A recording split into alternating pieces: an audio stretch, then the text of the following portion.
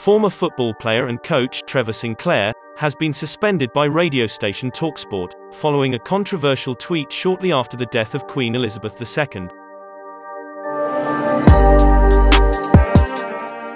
The former Manchester City and West Ham United player took to Twitter in the hours following the death of the Queen to question why people of colour should mourn her death.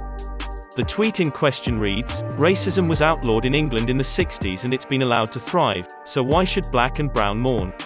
Sinclair's comments angered plenty, with many finding the timing and tone of the tweet to be disrespectful given the Queen's recent passing. The tweet has since been deleted, and Sinclair's Twitter account can also no longer be found on the site.